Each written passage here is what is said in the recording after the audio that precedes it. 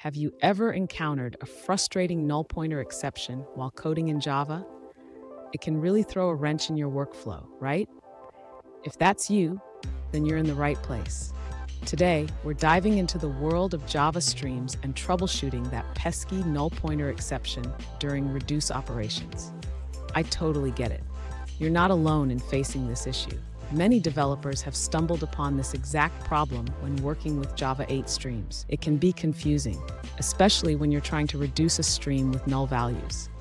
Let's tackle this together.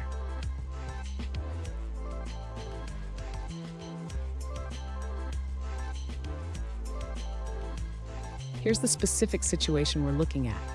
A user recently encountered a null pointer exception while using a reduce operation on a stream of integers that included null values. They shared their code and asked, "Why is this happening? Sound familiar? Let's dig into this and find a solution." So, what could be causing this null pointer exception? The issue arises because the reduce operation is trying to apply a binary operator that doesn't handle null values correctly. We'll break it down step by step so you can understand what's going on. And don't go anywhere. I've got a crucial tip at the end that will help you avoid this issue in the future. Trust me, you won't want to miss it. To address the null pointer exception in the reduce operation, the user should first understand the behavior of the reduce method when dealing with null values. The user can modify the get method in the reducing sync class. Next, the user should change the get method to handle null states properly. This involves adding a condition to check if the state is null before returning it as an optional. After making this change, the user should test the reduce operation again with the same test cases. This will help confirm that the null pointer exception no longer occurs.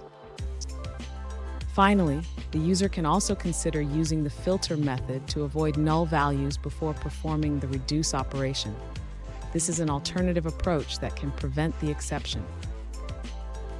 Fun fact, did you know that null pointer exceptions are one of the most common exceptions in Java? It's like the Java equivalent of stepping on a Lego, painful and often unexpected. Now let's look at the answers provided by other users. An alternative solution suggests modifying the accumulator to work with optional instead of null. This way, you can avoid null pointer exceptions. The user recommends wrapping elements in optional before reducing and unwrapping the result afterward. Here's the tip I promised. Always check for null values before performing operations on streams. This simple habit can save you a lot of headaches down the line. And there you have it. You've learned how to troubleshoot and fix that null pointer exception in your Java streams. Remember, handling null values is crucial for smooth coding.